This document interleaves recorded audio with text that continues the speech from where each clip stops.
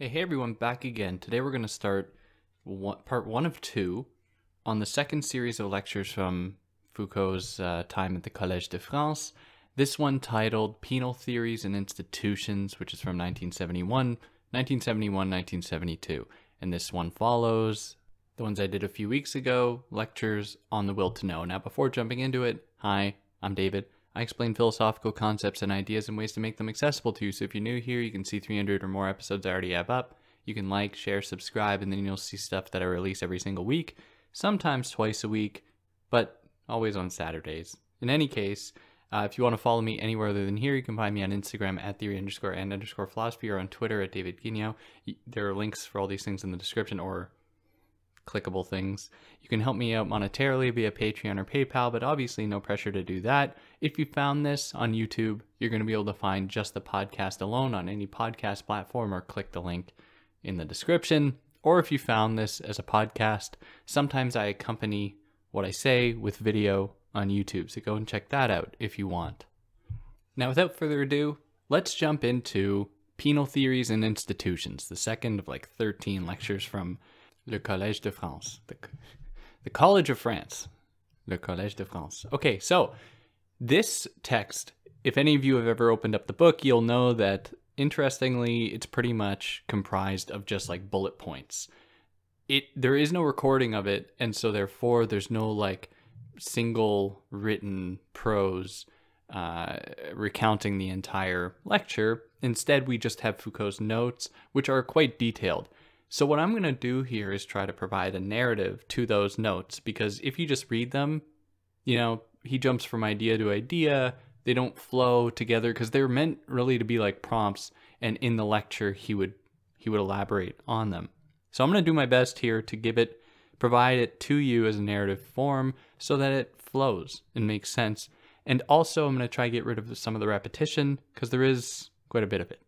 So here we're going to start with chapter 1, which is just week 1, and there's like 13 weeks. And this episode, I should say, is going to cover 1, 2, 3, 4, 5. Weeks 1, 2, 3, 4, 5. So he begins the lecture by saying that his focus will be on penal theories and institutions, but also on penal practice. Now, what we're going to see throughout this text is Foucault recounting or describing a transformation in the way in which power was conducted and justice was conducted in 16th and 17th century France. And at the end, he gives a little bit of a preview, or he gives a snapshot of how that changed and what remained well into the 19th century. But here he's really focused on revolts that took place in 16th and century France against efforts to impose taxes on the people, largely on peasant populations.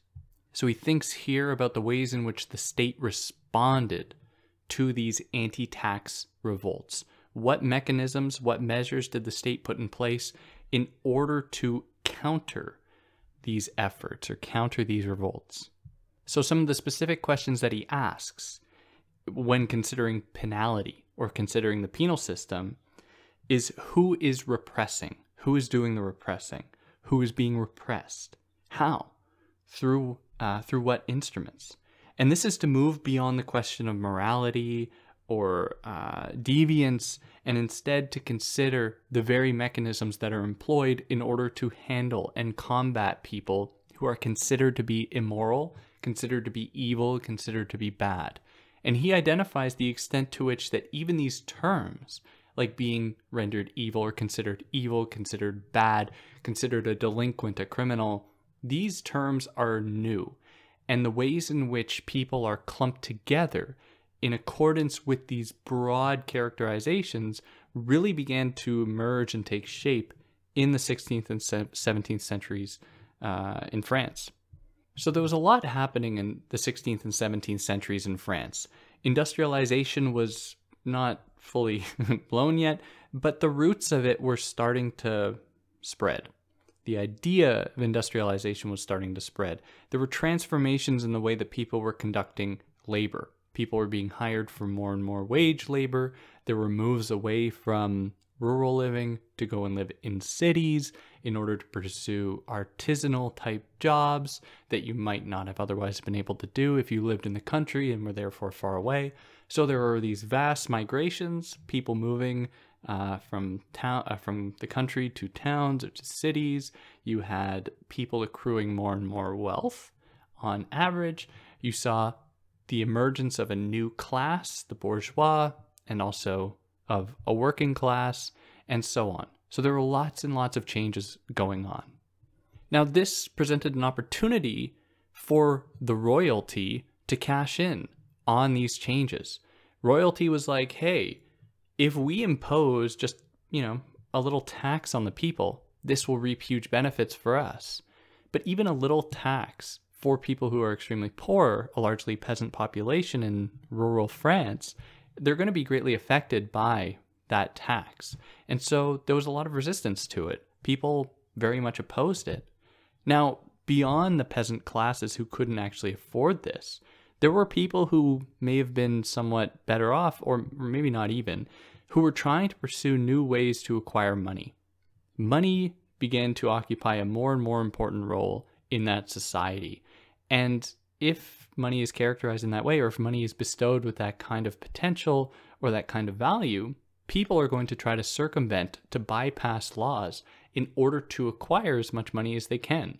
So new forms of looting, of thievery began to occur as well, which the state or the royalty had to respond to because it wasn't conducive to the accumulation of wealth on a broader scale if the bourgeois, the emerging bourgeois class, were being ripped off constantly by people stealing from them. So there needed to be established some kind of mechanism, some kind of safeguards against these illegal actions. Illegal, maybe not at the time because they hadn't enshrined all of these laws into laws yet. But in any case, it was annoying for the royalty and the bourgeois, and they had to respond to it. So these types of mechanisms, or these kinds of institutions that would respond to elevating rates of criminality, these terms weren't applied. They weren't considered criminals in the way that we understand it today. But the response to these types of actions would also be applied to guarantee the accumulation of tax money from the population. Because if you erect, or if you give birth to a new social body that is responsible for maintaining order, let's say like a police force, and we're going to get into more detail with this as we go on, then that police force can also be put into place in order to guarantee that people are paying their dues, taxes, to the royalty. If not, they will be punished. So the oppositions that emerged to this emerging state power and the royal power, they weren't all the same. They looked different between each revolt. The types of things that motivated that revolt would be different. Some people were opposing the laws that were put in place that were going to limit their opportunities to acquire money. Like they weren't going to be able to steal or exploit people or whatever. And then there were going to be revolts against taxation.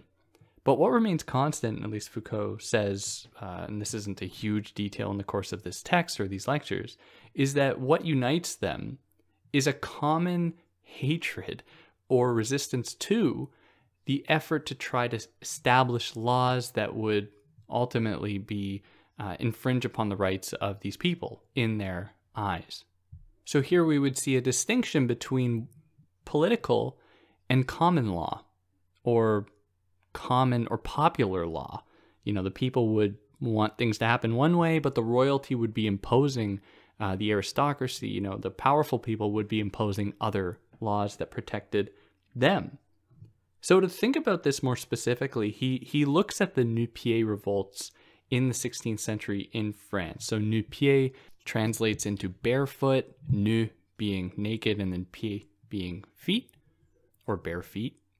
Not that it matters. Anyways, whatever. It was named after a guy who took on the name Jean Nu-Pieds. His original name was Jean Quetil, but he took on the name Jean Nu-Pieds. And he occupied a kind of a really important role in these revolts against the state and against royal power. And these revolts occurred in Normandy, in France, between about 1639 and 1650. Now, it was largely a revolt against tax collection. And in response, the state obviously freaked out. And so the state sent a man by the name of Chancellor Pierre Séguier, who was tasked to counter the insurgency. He took on the role of opposing these revolts. So Foucault says that this opened up new tactics of counterinsurgency to oppose these revolts, and new ways to demonstrate political power and authority through signage, military personnel, and politicians. So Chancellor Séguier would ride through the town with his little army people around him. He'd be on a horse with all of the, big robes and big signs, going through demonstrating that he stands in for what the state values. And if the state, with time, can establish that its values are synonymous with goodness, then that man, in this case, Chancellor Séguier, who represents the state, is going to be associated with goodness.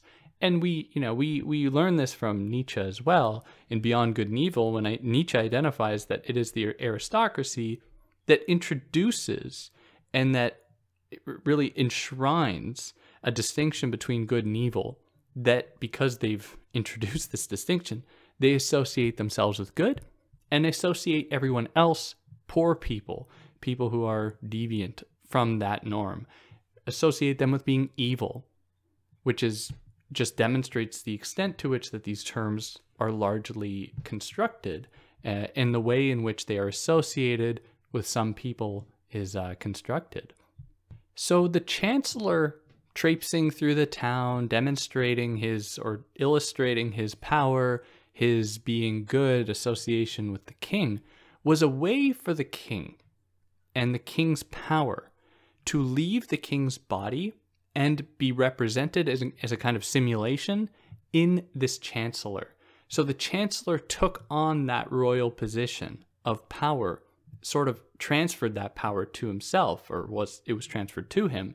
And then when he went through the town, it was a way not to demonstrate the chancellor's power, but to demonstrate the king's power through the chancellor. Now, the revolts, although they were largely comprised of poor people, not everyone, even the rich people, liked taxes. And this certainly continues to today in lots of ways. Like, the differences are like, of course, taxes at this time were not going to be put, towards healthcare that would actually help people. They would just go to enriching the king. But in any case, this opposition to tax was not reserved only for the poorest people. The bourgeois didn't like taxes either, because if the people were being taxed, that means they'd have less money to go and buy things that would enrich the bourgeois, that would enrich the owners of the means of production. And similarly with landowners, if people were paying taxes, they probably wouldn't be able to pay as much rent to the landowners whose lands they occupied.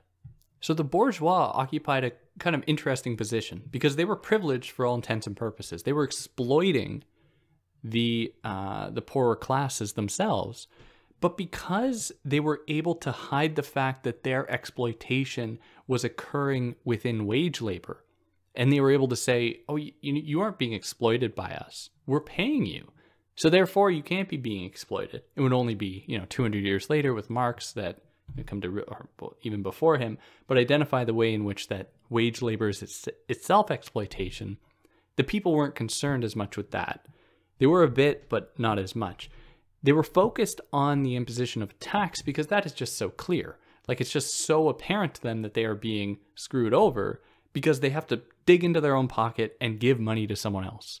Whereas with the capitalists, with the bourgeois, they were able to pay the people, pay the workers, and then make it seem as though that they are not exploiting the workers.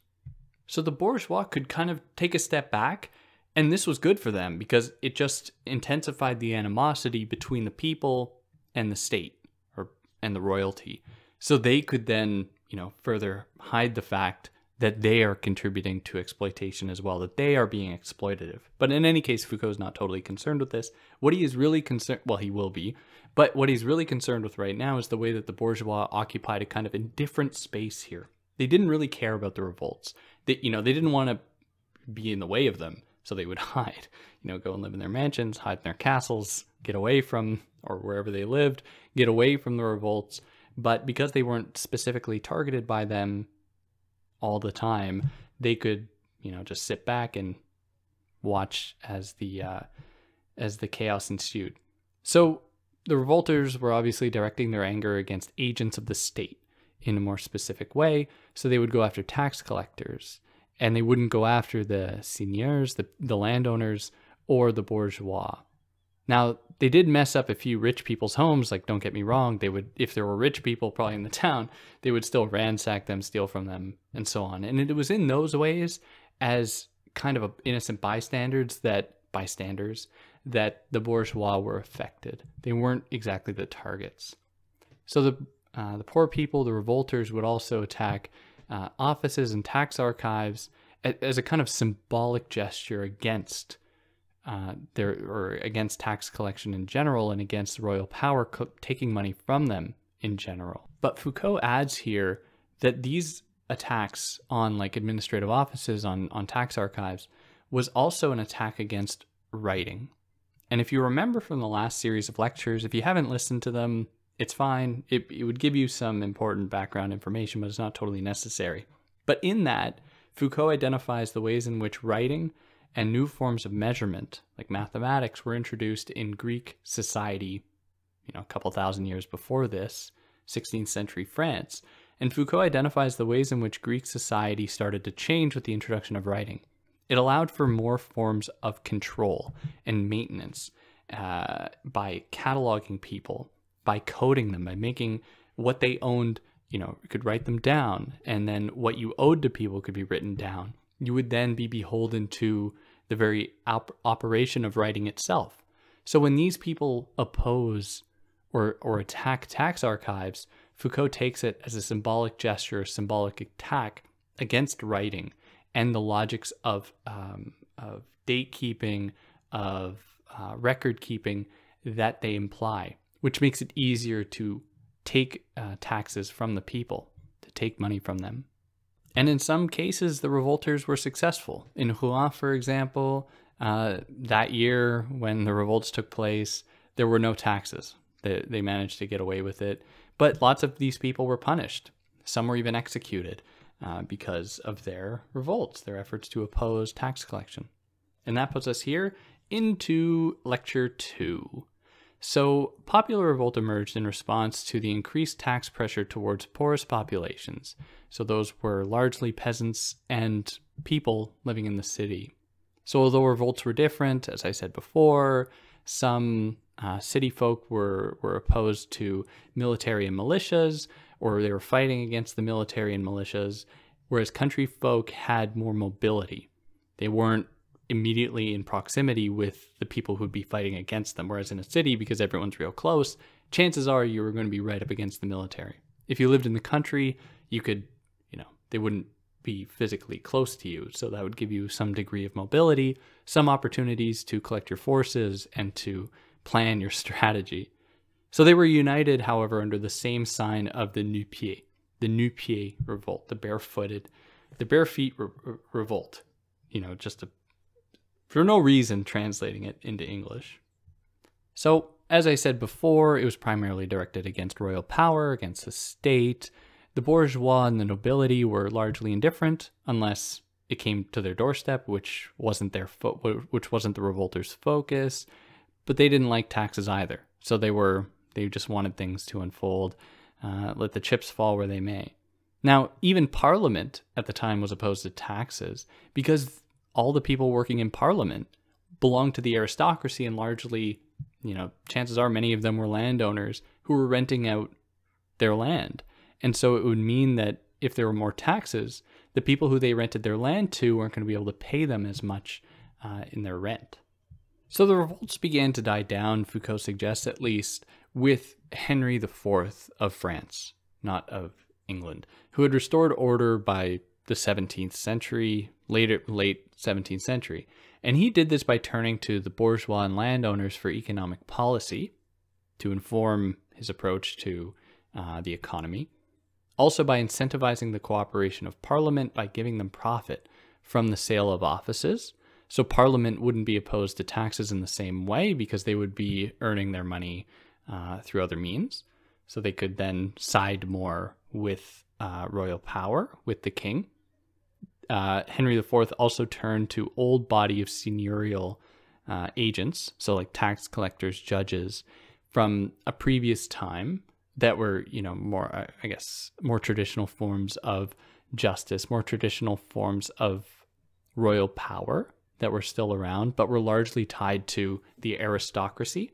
So when we're dealing here with seigneurial agents, we're referring to a time of feudalism where people, there'd be a few people who owned large swaths of land and would let people live on their land and work on the land as long as those people would pay them rent in the form of, giving them some of the crops that they yielded from the land.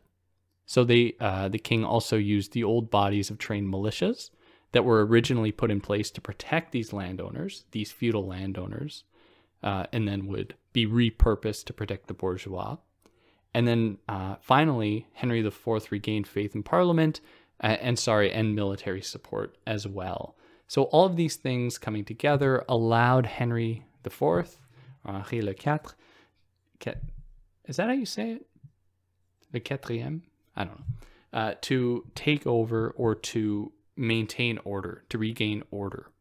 Now, quick correction, because I just realized I said Henry IV established order in late 17th century. It was early 17th century. So here Foucault's talking about like a pre-Nu-Pied revolt. So this period of order would precede the Nu-Pied revolt that would happen 20, 30 years later. So during this time, in the early 17th century, not the late 17th century, the alignment of these different forces, so the old seigneurial bodies I just mentioned, the king, the military, the aristocracy, their alignment would crumble for many different reasons. People's interests began to change. People were more interested in earning money than in maintaining order, except for one institution. And Foucault suggests that the one that remained loyal was the army. The military retained its loyalty to the state or to royal power. So here France saw a new repressive force in this army structure with this army that remained loyal. It usurped the power of seigneurial authority, that is, and so we saw bourgeois militias and parliamentary power. The army's role was to guarantee tax collection and state authority. So it stood above all these other forms of power because, they had all the weapons. They were trained, they knew what they were doing, and you couldn't really mess with them. Now, Foucault suggests that this was royal justice at its peak, which, there would have been examples of this way before this time, but Foucault suggests that this is really when royal justice was at its highest. Royal justice being royalty transformed, that is, in its relationship with people, in a very disciplinary way through the military, where the military was almost exercised a ubiquitous function. They were everywhere.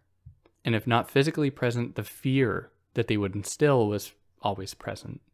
Now, the military at this time was responsible for two things, or more broadly, the logics of royal justice at its peak here was responsible for two things. It had to fully replace, fully is an exaggeration, it had to overlay itself over feudal justice, the previous forms of justice that wanted to protect the aristocracy, wanted to protect the rich people who owned the land. So, the seigneurie and landlords. Royal justice also sought to limit the vestiges or the remainders of this old form of feudal justice and to repackage the king's control into a new form of control, not one that emanated directly from the king, but would actually be diffused or spread out throughout the entire social body within the state, under the state's banner. And so he suggests that there was a transformation of the king's control into a state-controlled repressive system. So it wasn't just as though at this time, what began to change was not that the king was the bearer of all justice and determined all laws.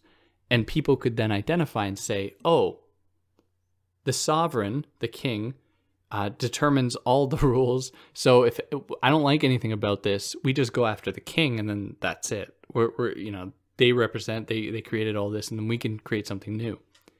The king began to disperse his power throughout the entire social body. And so what would emerge was an administrative apparatus that was responsible for maintaining order. And because it was spread out throughout the social body, it wasn't so easy for the people to identify where this authority was coming from. It wasn't as though it was just the king, because suddenly the guy down the road or gal down the road is representing the state. Maybe works as a police officer, maybe works in an administrative office to collect taxes. So who's the bad person here? It's not really the king anymore, but, it could be anyone. And so there needed to be established a more homogeneous set of rules in order to normalize, to maintain order among the social body. So as I said before, the bourgeois weren't fans of taxes because, they would have to pay as well. And it meant less purchasing power on the part of the peasant populations of the working classes.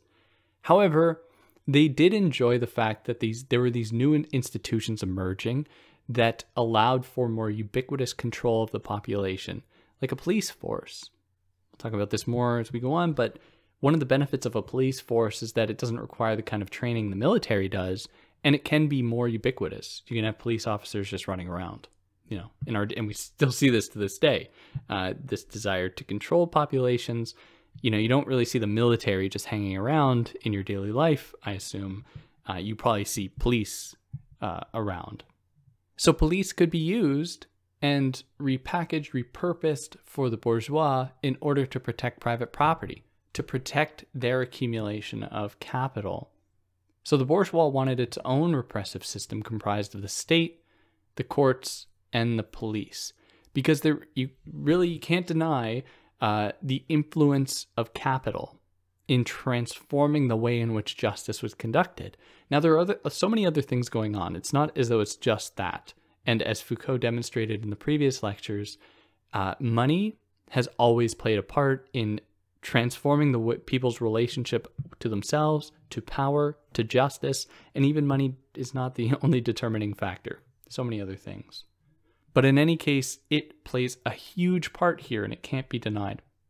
And the bourgeois were very clever.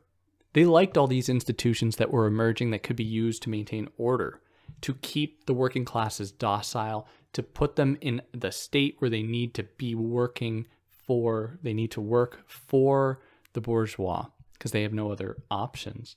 But they were clever. The bourgeois were clever in that they associated that control not with themselves. They were able to hide the fact that they benefit from this control. And they would say, oh, look, the state is exploiting you. The state is the one putting in these measures, not us. So therefore, direct your anger to the state, which is still very much something we see today. Now, I'm always hesitant to just apply Foucault's views onto any other time, because Foucault's always clear that his analyses are very specific. Not to say they can't be applied, but I always exercise caution. But what he's saying here is extremely relevant when we consider the opposition to taxation among certain populations, where taxation can definitely be exploitative, no doubt. But the direction of that anger towards the government is often a way in which to normalize the exploitation that people undergo at the hands of capitalists and large corporations. So they direct their anger to the state. Meanwhile, the corporations are running down the road laughing because they were able to trick the people into thinking that the problem is the state, which it can be, no denying that. But capitalists and industry and corporations are just very clever at concealing their role in this exploitation. Now, with all these new kinds of institutions emerging, that makes the Nu-Pieds revolt that happened 20, 30 years later so much more relevant, so much more meaningful, because it was an opposition to royal power and to this new form of state repression, of a state system of repression that was becoming ubiquitous. But because this logic was becoming ubiquitous, the Nu-Pieds revolt actually took on some of the qualities of the very system it sought to oppose, because it wasn't fully aware of the fact that what it wanted to oppose was the introduction of these new kinds of measures to control the people. It wasn't really about taxation. I mean, people didn't want to be paying taxes to the government, to the king. Of course, they didn't want to be doing that. But really what was going on was their opposition to these new forms of control that they weren't fully aware of.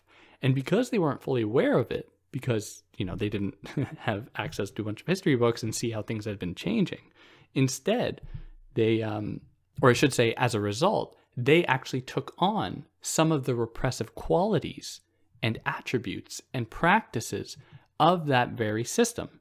So, for example, they would administer their own kind of justice within the Nu-Pieds revolt. If one of their comrades was seen as being not properly affiliated with them or demonstrating some kind of affiliation with the state, they would be prosecuted by the Nu-Pieds revolters. Maybe some of them had even been executed.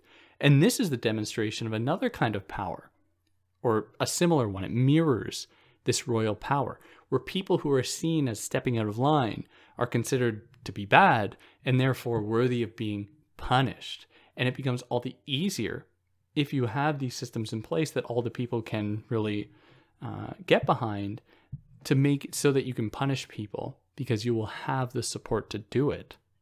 So some people would break the law to oppose taxes by, not paying their taxes, or by stealing or something. And in the eyes of the Nu-Pieds revolt, some people broke the law in the name of their own law. That is, the Nu-Pieds revolt weren't opposed to the emerging logics of control and lawfulness that were being inscribed onto the social body. They wanted their own law to be the law. And in that way, it mirrored, their revolt largely mirrored state power, even though many of its effects were very important in opposing power. It mirrored them in many ways as well. What good explanation there, David. And that puts us here into week number 3.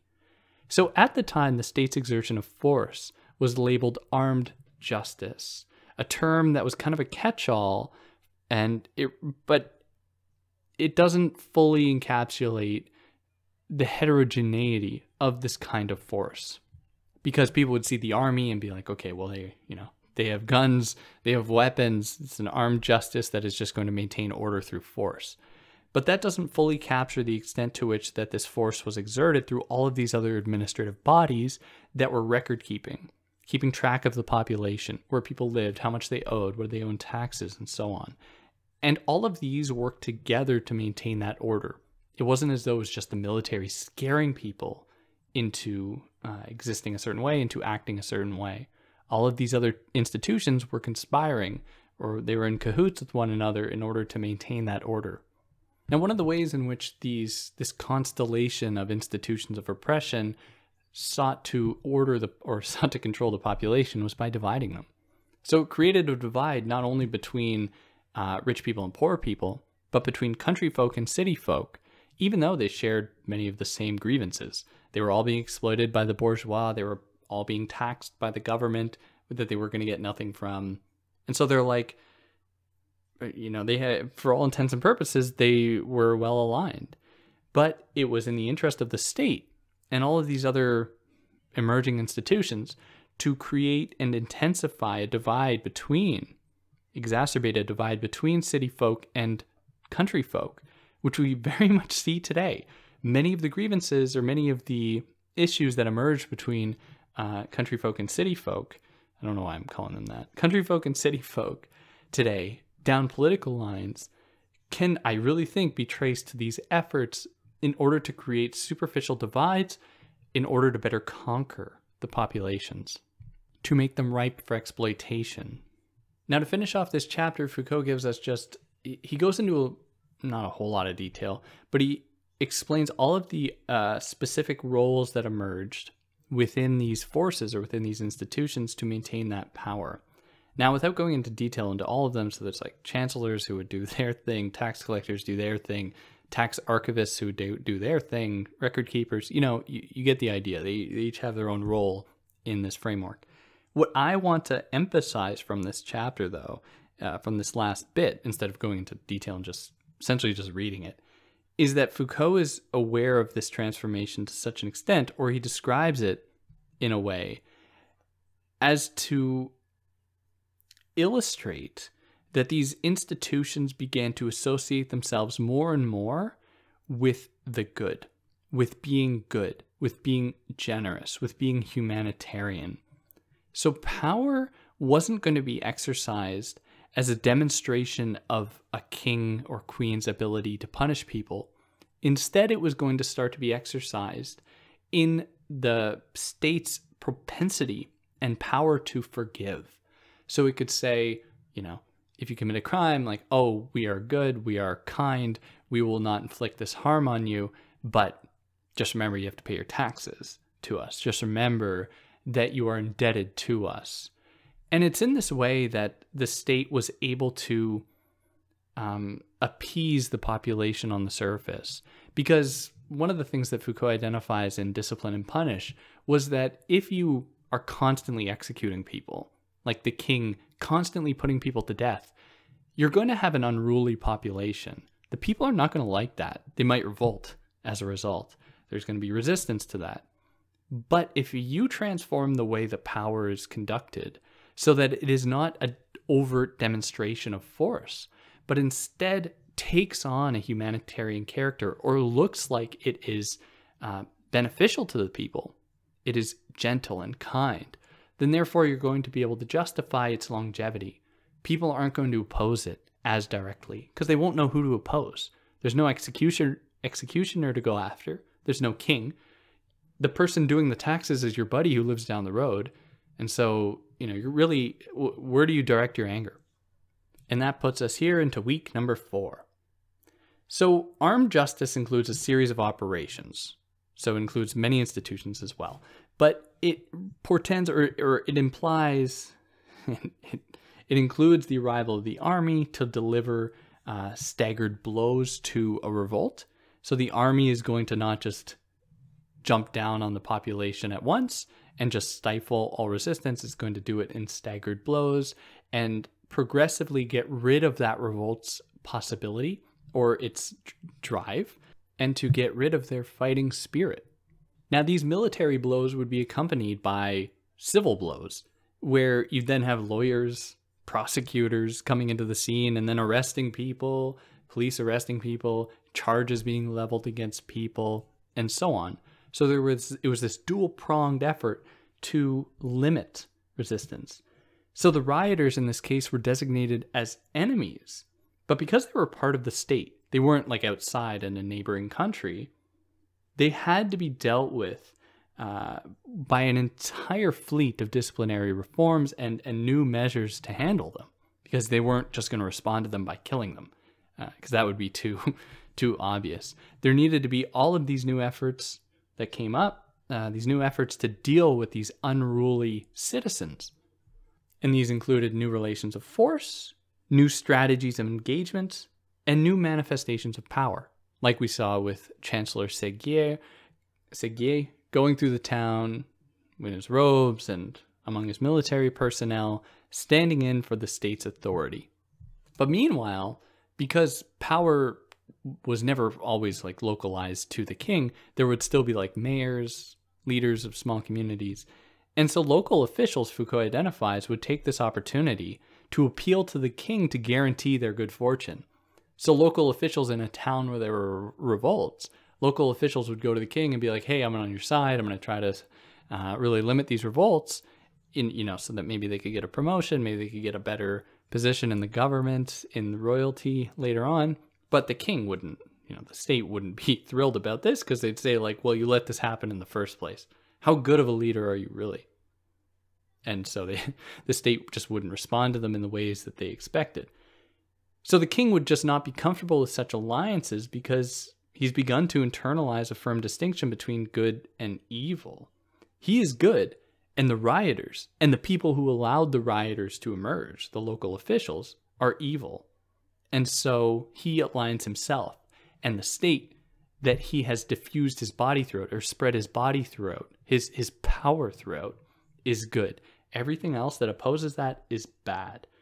And so royal power views itself as standing for equity, which might seem strange, but it views the population as a homogeneous mass, and only those who are evil and therefore worthy of punishment will be punished. So there isn't discrimination based on class, based on religion, based on gender, anything like that, at least ostensibly. Of course, like, they would still discriminate on these bases as well, but the idea was that they would treat the population as a neutral, homogeneous whole, and only those people who are evil would be punished. And that puts us here into the last lecture we'll cover, lecture number 5, before closing off here. And so he identifies that in 1640, so right as the Nu-Pieds revolt took place. And it was at this time, right when the revolt took place, that civil power would enter Rouen to exercise its civil power, its authority. So it did this by having the army be under the control of Chancellor Séguier, who was, traipsing around with his horse and robes and stuff. And this administered justice somewhat arbitrarily. He would punish according to no established order, but whoever the chancellor saw as being, bad, he would order their being punished. But not didn't want to do this overtly, because then he would be the sign of power. So the chancellor's power was indicative of a desire to distribute authority throughout the social body. So this also demonstrated in 1640 that the king was not necessary for the king to exert the king's power. A new administrative body takes over the king's body. So the visible body of the state replaces the king's absent body. The king can then disappear into the shadows. And these people secure taxation and would come to replace the old authorities, like people in parliament, the seigneurial authorities, feudalism, feudal systems, and so on. So the mayor's powers would be replaced with state representatives. Chancellor would come in and say, your job is done, you've done enough as a bad local official, we are going to take over here. And this was quite alien, because, you also have to understand that these people, these communities, were largely separated. But chances are they all spoke different languages even. Their dialects would just be so radically different. But in any case, the state would come in. The state would come in and then reduce all of these differences to a model that it could control. And so people would begin to homogenize and, take on certain similar qualities that allowed for states to emerge so that people would share values. But in lots of cases, these values emerged as a result of state authority, of the imposition of laws that forced people to become the same. Whereas, people would have different values in different communities. From town to town, they would speak different languages, have different ways of life, and so on. And this isn't the only thing. New forms of communication emerged. People could travel easier with roads and railroads and so on. Telegraph, other types later, and so on, allowed people to homogenize. But in any case, it is through these repressive, this is one way, through these repressive mechanisms that people began to take on national characteristics and associate with one another. So the military would disarm the population as well, take away their weapons, because then they could be more easily controlled. At least took weapons away from the poorest people. They would let richer, privileged people keep their weapons, the bourgeois to keep their weapons to protect their property, while taking weapons away from some people. So all happened to disenfranchise the poor and to elevate the power of creditors, people who were lending out money, in order to, and they do this by keeping their guns and defending themselves, or they'd hire militias to defend them. And yeah, that'll close off what we'll cover today. Next week, we'll start from lecture 6, go all the way up to 13, and then that'll cover this. I hope I was clear. If there's anything I got wrong, anything I excluded, anything I wasn't clear about, let me know. And let me know what you think is relevant about this for today. I mean, I always wrestle with these ideas because, as I mentioned earlier, They seem totally relevant, but I'm also very hesitant to just apply them willy-nilly to any other social situation many centuries later. In any case, tell me what you think. And if you like what I did, like, share, subscribe, and I'll catch you next time. Take care.